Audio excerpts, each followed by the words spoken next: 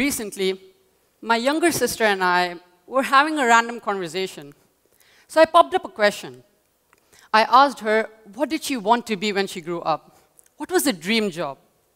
And then she just looked up at me and said, I'm willing to do anything as long as it makes me a lot of money. She's just 10. And then she asked me how. I had no answer. After a few weeks of researching online and contacting some of my friends and teachers, I came to the conclusion and answer to a question. I found out that cryptocurrencies, real estate, fintech, and many more fields are the future of affluency. At that point, I came to the realization that I didn't know any of this until I researched about it or talked to someone about it. At least for me, that is.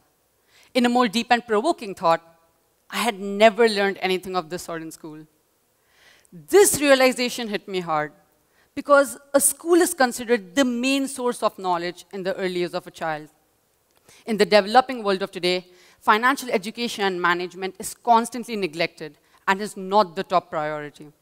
Whether you're a lawyer, doctor, or engineer, we all need the key financial skills in our lives to sustain our living. It's splashed across the news every other day. College students continue to struggle with massive debt. Even in a developed country like America, Forbes claimed that, according to a recent report, 44% of Americans cannot cover even a $400 emergency without going into debt. And an estimated of 56% of Americans have less than $10,000 in their savings for their retirement. According to a regional study, the average consumer debt in UAE has reached a whopping $114 billion in total. The world is currently $296 trillion in debt, with over 2 million people suffering with the disease of not saving or investing properly. Why? The reason? They were never told what to do with the money that they earn. They were never told how to manage their income. A 2017 Rowe Price survey stated that 69% of parents are reluctant about broaching the topic of finances or money management with their children. This just emphasizes the point that financial literacy is extremely vital. So I question myself, and I question the education systems all around the world that claim to prepare students for the difficulties of life, yet they don't consider the basic building blocks of livelihood. In our generation, it's common to get answers from a 10-year-old about making a lot of money. It's no one's fault. It's just the effect of the overwhelming lifestyles that they're surrounded with. There are hundreds of ways that people can earn a living and not just satisfy their needs, but also meet their wants.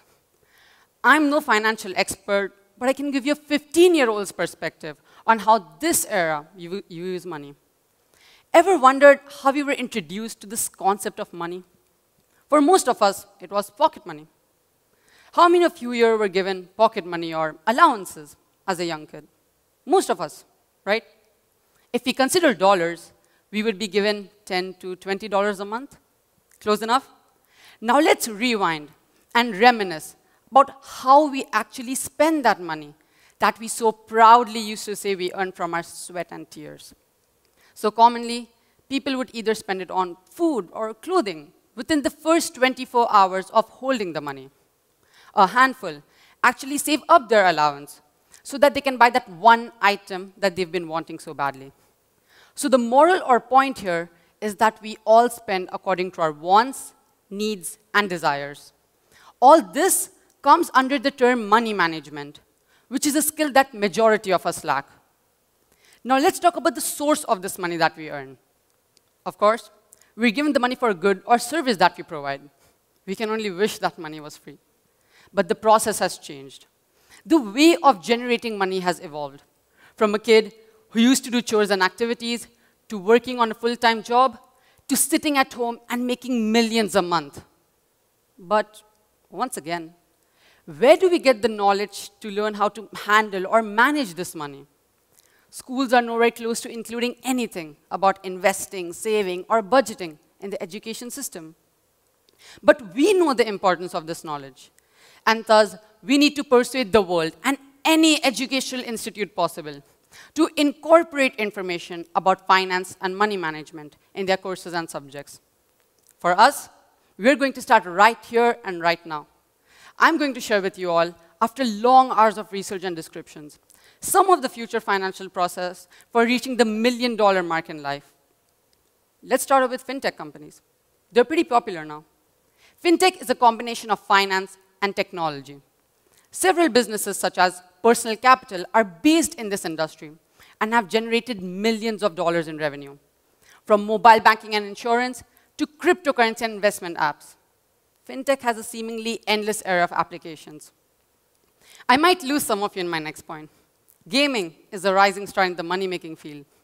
Gaming enthusiasts have turned playing video games into a full-time job, earning millions of dollars before the age of 30. There are gamers all around the world who have perfected this money-making formula. Generally, there are two ways that gamers can earn a living: esports and live streaming. Esports is simply competitive gaming. In 2017, esports generated $655 million globally, and by 2022, it's on the verge of generating $1.6 billion. On the other hand, live streams can gain up to $2 million a month. The next one is on a higher scale, but it's one of those that guarantees success. I'm talking about properties and real estate. Just like cryptocurrency, it involves investing. In 2015, an entrepreneur named Sahil Mehta sold his very first property in the Berkeley, Calif area at the age of 18. This earned him a commission of around $2,000. This solidified his interest in pursuing real estate sales and investments, which has only grown in the ensuing years. Now, at the age of just 25, Sahil owns 5 properties along with his older brother, worth around $9.4 million. But the fact is that it's not just Sahil. Millions of people have benefited from this investment. So for all the teens and youngsters out there, real estate is certainly a golden opportunity. Have you heard of side hustles? They're also known as passive income. It is such a topic that a number of books have been written on it. They're basically other tasks or activities for some extra cash.